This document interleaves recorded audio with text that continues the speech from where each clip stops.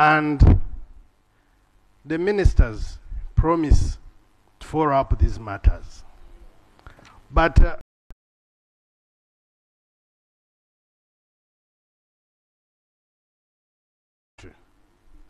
thank you very much, Right Honourable Speaker. Thank you.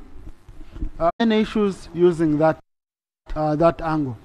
But also we have, of course, some of the people who have not, some of the ministers who have not been able to address some of these matters. Especially, I usually guide, when you present a matter, I know a matter which requires a minister to come back and report on the floor, and a matter where a minister can go and sort it as questions.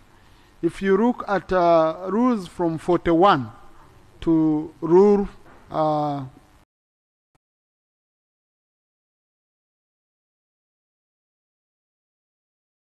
which is provided for under Rule 43, we have questions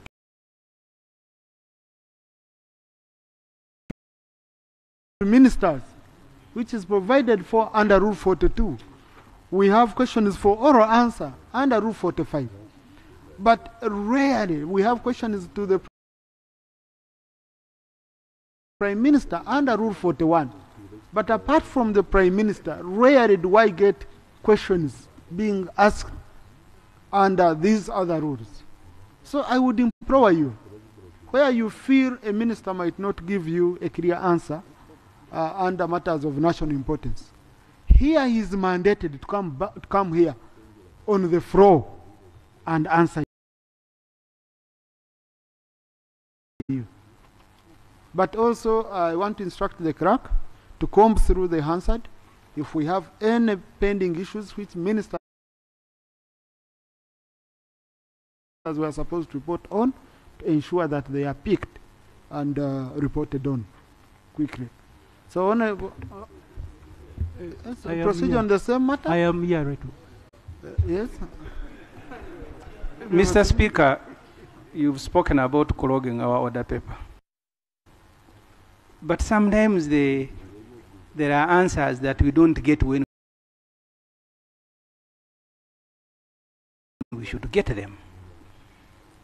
The Minister of State for Defense, the junior minister, has said that committee on drone was set up by CDF. The CDF is a member of this parliament.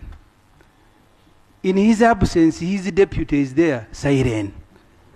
Why does he have to go back and then return to parliament when the responsible people are here? Do they just come to look at us and go away? Can't they provide these answers such that this matter doesn't clog the order paper? Thanks. He's not assigned any related matter on this floor of parliament. Now, but he's here as you, as a member of parliament. He can come debate on anything. Okay, so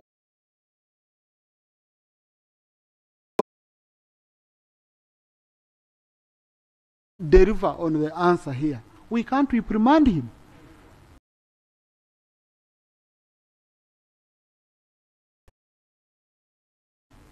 You know, but a minister, we can. And the lead of government business can come up and say, no, honorable minister, please go. But the lead of government business cannot see a substantive. There is an increment in crimes, Right Honourable Speaker, and animal theft. So through my prayer, Right Honourable Speaker, I'm appealing to government such that those small posts which used to serve people in the villages should be restored such that we can reduce the rampant theft of animals and insecurity. Thank you, Right Honourable Speaker. Colleagues, we handled this matter. Okay? No. You see, it was from the committee. Okay? Now, an issue might have not been concluded to your satisfaction, but it was concluded. Because the moment a report comes from a committee, we debate and we adopt it. Yeah? Then we've concluded on it. It's a report of the House. So I wouldn't want us to again give different instructions. I want the minister to take note of the insecurity concerns. They assess whether this is the cause of insecurity. Now, Honorable Tamaguzi, please. Honorable Tamaguzi, you are not a security expert to say the increase in crime is caused by that. I hope the minister takes note of that. Right Honorable Speaker, my matter is actually related to what my fellow ex-seminarian Honorable Nwagaba talked about. But in my docket as the Shadow Minister for East African Affairs, as Ugandans, we are normally very peaceful people, and we welcome so many people.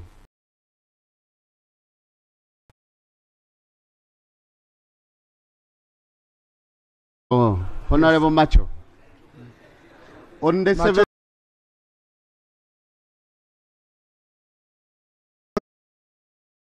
of County, Ruchiga District, was shot dead by the army of the Rwandese government. We always welcome them peacefully.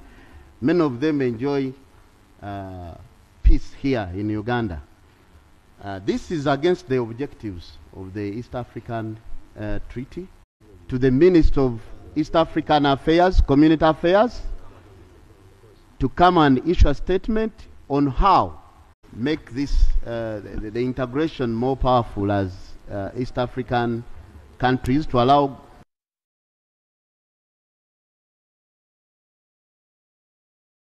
inform you that it's being handled at a bilateral level. It's an issue, I would say, building on the relationship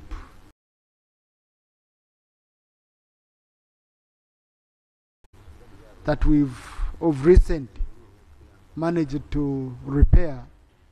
It serves no good purpose. It serves no good purpose. Once we are not satisfied, then we can escalate it to a debate here.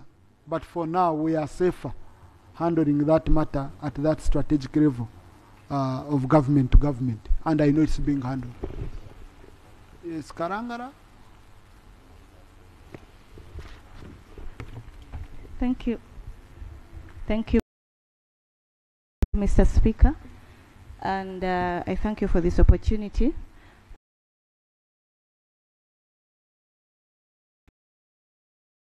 I rise on a matter of national importance concerning the illegal detention and killing of our people in Kalangala in different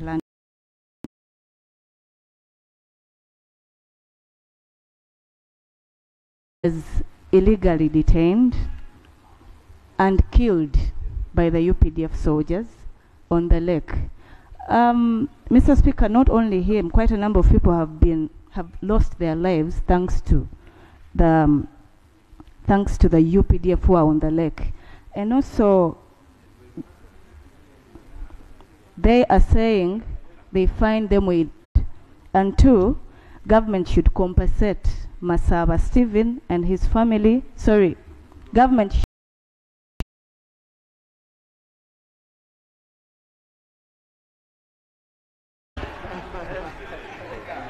Mr. Speaker, Kalangala issues are very... No, Honorable.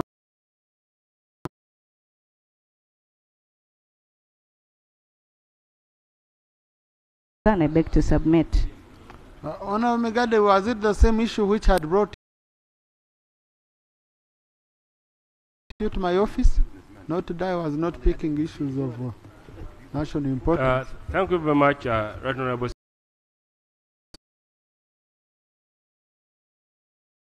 Speaker. Right Honorable Speaker, this has become a vice because it has come here a number of times. But Right Honorable Speaker, what pains us is that the reason why these people actually very shot and at times killed because they engage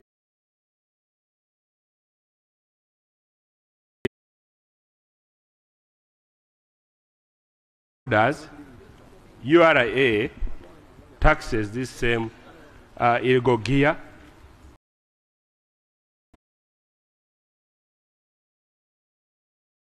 Then we wait to hunt the people, to hunt for the people. Yet we can actually control this at the border points. So we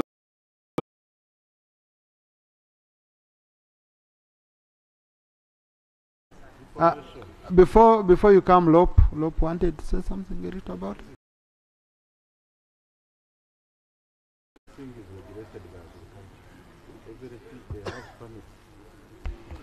Right Honourable Speaker, thank you. I don't want to. There was a way known in which the fishermen would solve problems of illegal fishing, either by way of an inquest, because information is available that some of the UPDF officers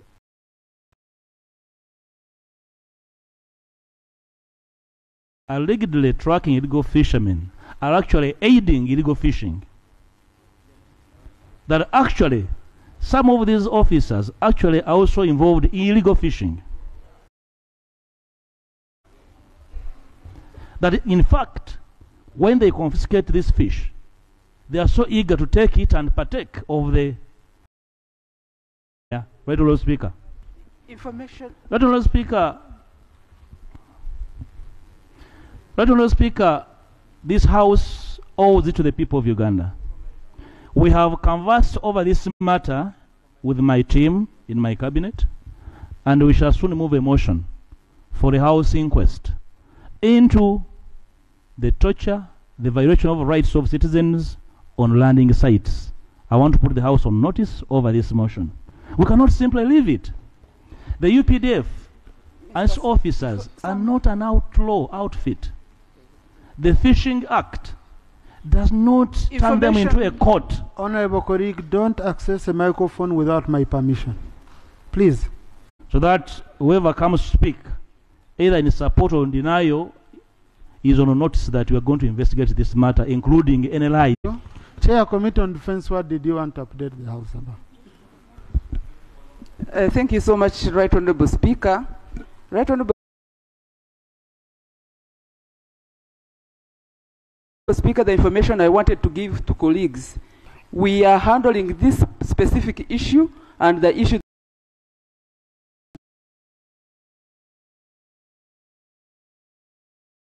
Your matter here? Right Honourable Speaker, the matter is taking turns. The Honourable MP for Karangara raised an issue that this gear that is used go through our borders is cleared. Right Honourable Speaker and colleagues, we know that the Ministry of Agriculture is responsible for regulating importation of GIA, and there is an external Trade Act order that the Ministry of Trade uses to license those who import GIA. How come then that you have illegal GIA being used, yet all these fishing nets are licensed and are cleared? Or even know how my mind runs. He has preempted what I would say because he knows. Thank Honorable Katesh for saying we should go deeper into inquiring into the causes. I have been with the Ministry of State for Fisheries. We are very, very much available, and I also would like to know the date when Stephen Masaba was killed. 29th can be of this year, and what I'm trying to say is that some of these specific issues, but because the committee handles work behind the cameras, we shall still be there, and if it is in the opinion of this House that we update the committee we meet the committee over on procedure matter that we may need your guidance as a ministry. We are willing. We don't condone the excesses by the UPDF or some of them or the officers. UPDF has stood out as a patriotic, nationalistic army that is selfless, with the duty to defend this country and protect Ugandans and their properties. But the issue of fishing, you will guide me. Whether we go ahead and meet with the chairperson and the committee, or we come with a statement on this particular matter. No, Honorable, the committee seems to have moved a little bit. They have already done some work. It's not good to stop them in their ranks. So continue and submit a statement to the committee, but that's on general and long term. What we need and all that, kind of incorporate, have a short statement on that issue so that we handle it within that one. Next item. Item 3, motion for adoption of the report of the Budget Committee on the budget performance for the financial year 2021-2022. Committee Chair.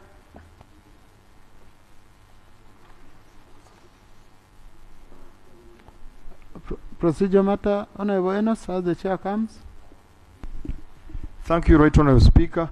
I'm raising on Rule 114, which clearly states that ministers should be in attendance of our sittings, and if they can't, their statements should be available. When you look at the front bench, it's as good as empty. Yes, sorry, okay, I apologize, but it's not full enough. Yet on the order paper, Right Honorable Speaker, we have very critical matters relating to the strategy, budget strategies for these ministries and agencies. Most of the ministers are not here. I don't know whether we are going to proceed right to debate the performance of the budget, debate the budget framework paper with the ministers. For finance here. No, that doesn't mean ministers shouldn't be here. Because Honorable, where you're taking me, it becomes so tricky on our side. We have a statuted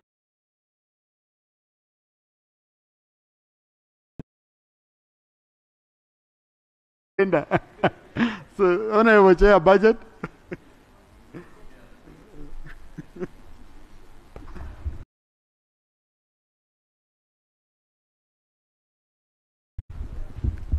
Right Honorable Speaker and honorable members, I beg to submit a report on the Budget Committee. I beg to lay the minutes of the committee. Speaker, when we adjourned Parliament last week, I presented the report on National Budget Framework paper, but in that report there was a component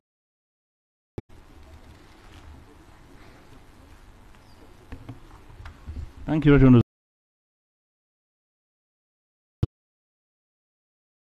Speaker. I have been laboring to access the budget performance.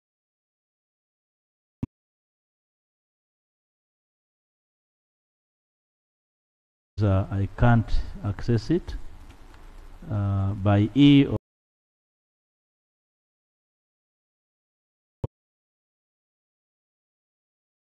if it's here, we need to be advised that we can follow properly what the chairman.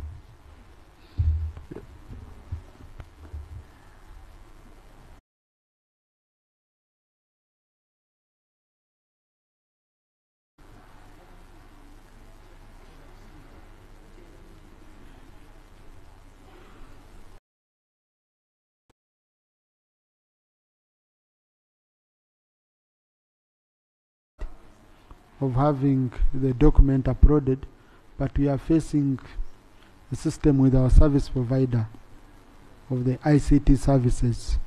I'm told it's on and off. ICT, ensure you display it on screens. The major highlights of it.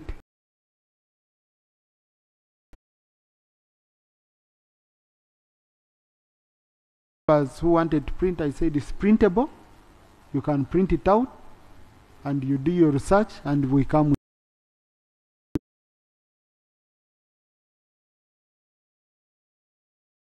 the information that the committee required to process this report. And even this afternoon, Mr. Speaker, you seek your ruling on that matter. That in the face of a very defiant Ministry of Finance and a ministry that implements a budget separate from what this Parliament usually passes, and I have evidence, I'm going to comment on it. Why should we now allow, I'll take information from you. Thank you, my colleague, for giving way. Thank you, Right Honourable Speaker. Right Honourable Speaker and members, you may want to know that while even up to yesterday, when finance appeared before Budget Committee, no minister appeared. It was only PSST that appeared.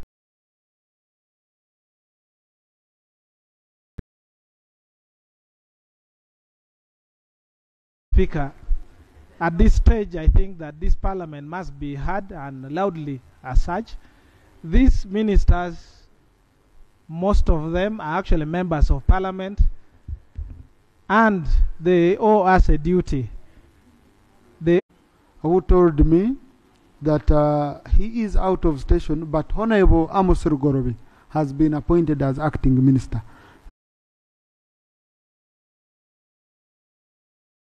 Now, the moment you have acting minister, you have a minister. Okay? That's number one.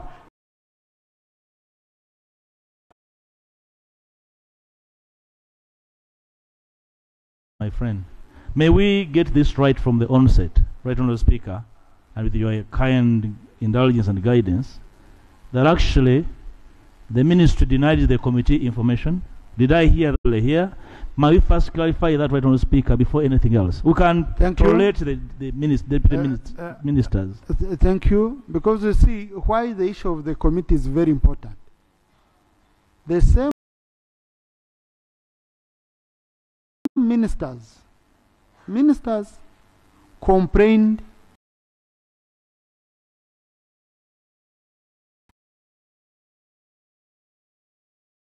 and before Honorable Msasis can come to answer that, I need to get confirmation from the chair of the Committee on Budget in regard to being denied information. Right Honourable Speaker and Honourable members, the information which the committee wanted early on, it was on a half-year budget performance. But yesterday when we were looking through the issues, the team which came from Ministry of Finance, headed by PSST,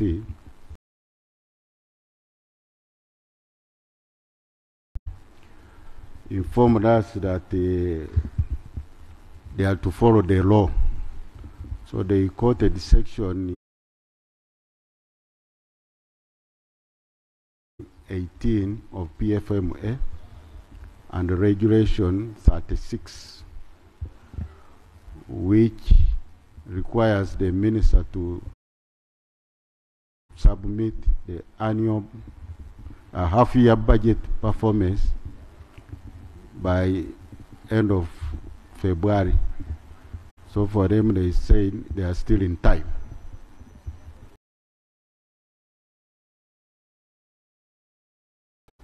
So that's the information they give.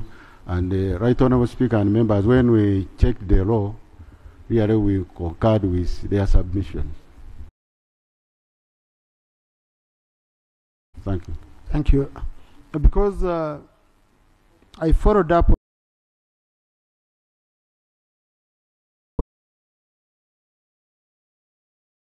in the law. So what they gave were released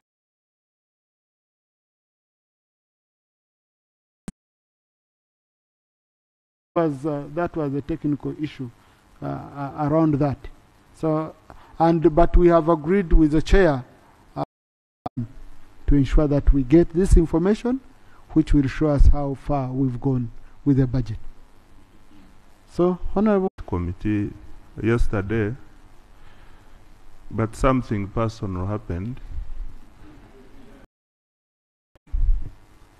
When I talked to the chairman of the Budget Committee, he accepted my apology and admitted the technical team to provide information to the committee.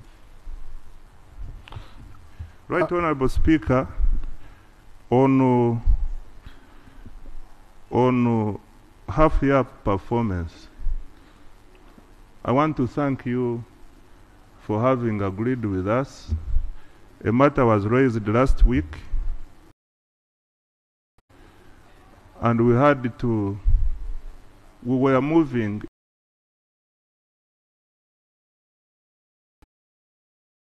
and comes, we consolidate it and present to Parliament. I want to commit that before the policy statements come in, we shall have brought this report and Parliament will be in position.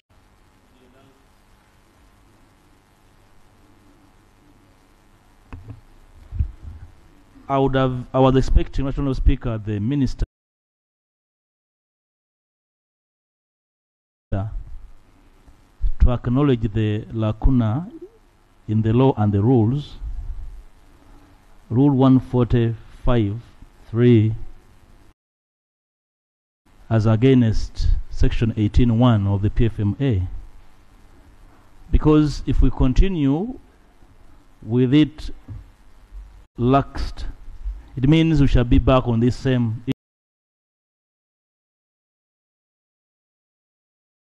issue, because the rules are very clear. I'm very sure the committee was pursuing the rules and the minister was pursuing the act.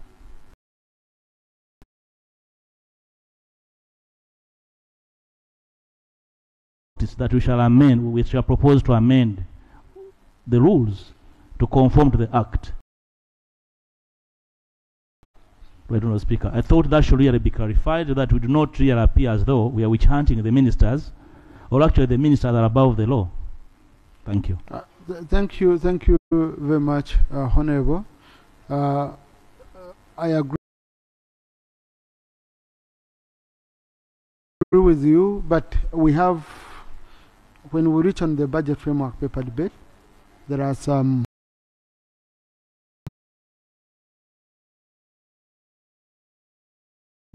communications I want to make in regarding to the challenges which I found in the rules when I was reading.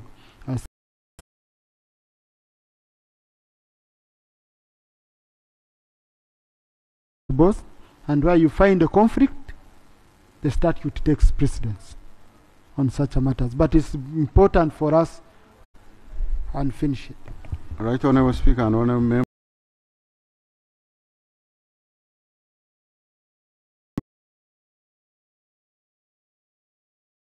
On 29 September 2022, and the annual macroeconomic and physical performance report for financial 2021-22 on 31st October 2022. The two reports were referred to Budget Committee. Members, I'm reading the executive summary because the details are below and also in the other component.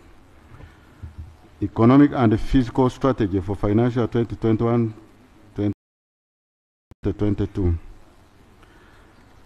Government Economic and Fiscal Strategy in the Financial 2021-2022 were hinged on policy intervention that would sustain economic recovery from the socio-economic setback caused by COVID-19 objectives set out in the third National Development Plan.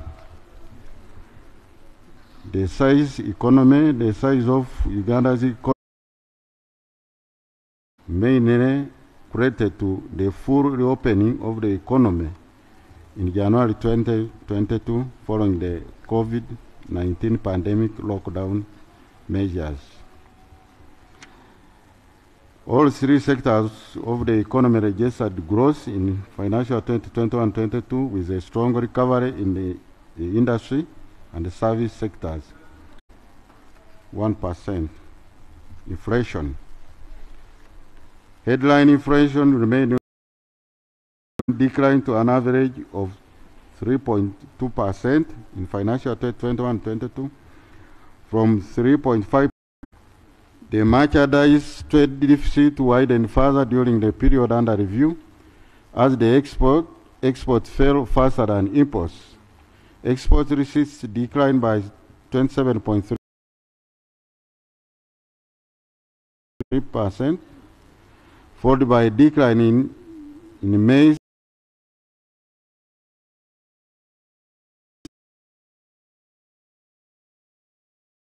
$3,300 million in financial 2021.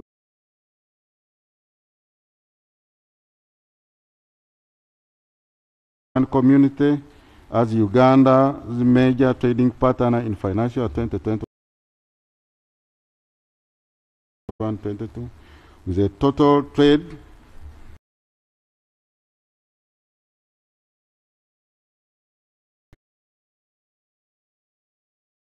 $0.4 million in financial 2020-21. The European Union, Middle East, and the rest of Africa followed in that order.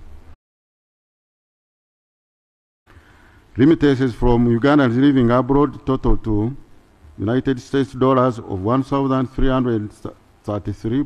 Migrant hosting community. International reserve.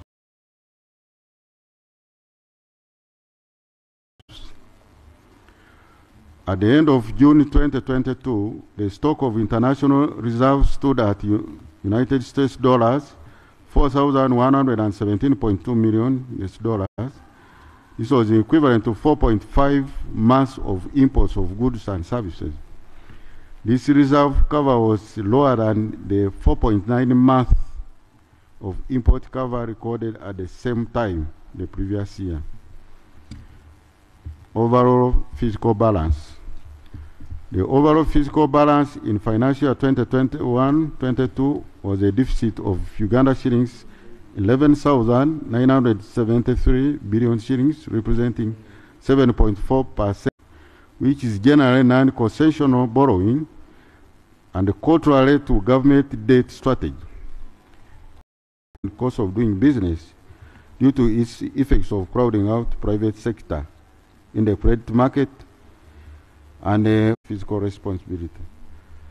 In regards to a year-on-year comparison, revenue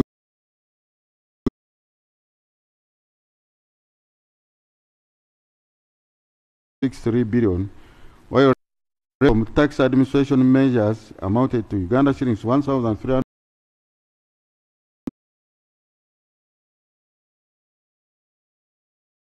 to Uganda shillings 1,160.85 billion,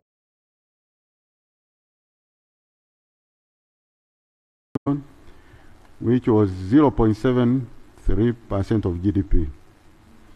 Honorable members, revenue yields remain below its potential,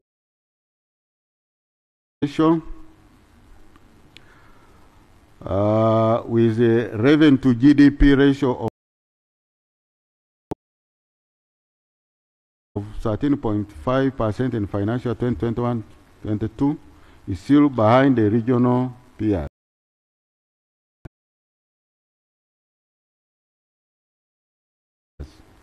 While estimates from a number of studies may be over-optimistic, they indicate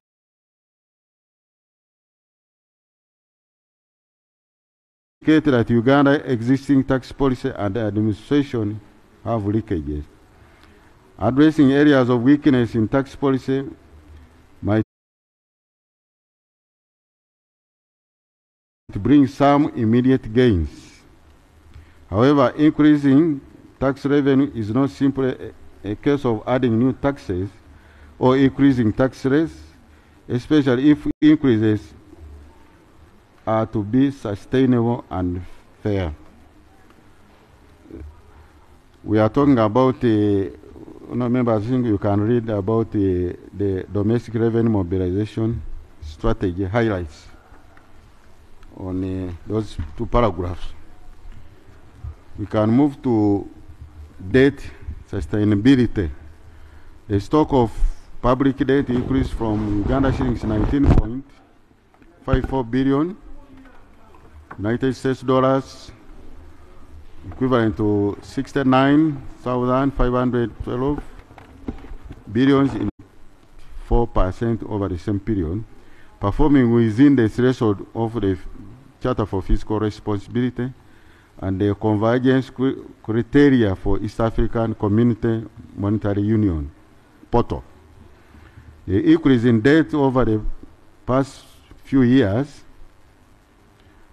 has resulted into the deterioration of the risk of debt distress from low to moderate. In regards to debt service indicators, liquidity indicator, domestic interest payment to total revenue amounted to 12.7% in financial 2021-22 from 20.1 in the year 2020-2021 against the Charter for Fiscal Responsibility target of 15.2% in financial 2021-22. This development indicates that the target may not be achieved and the ability for government to meet its obligation as and when they fall due is steadily deteriorating. According to the Charter for Fiscal Responsibility, to ensure Uganda's total debt exposure remains sustainable, the nominal publicly guaranteed debt to GDP should be maintained at below 5%. However, the current status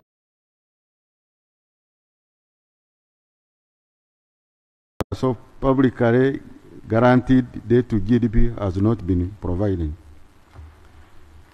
Government has projected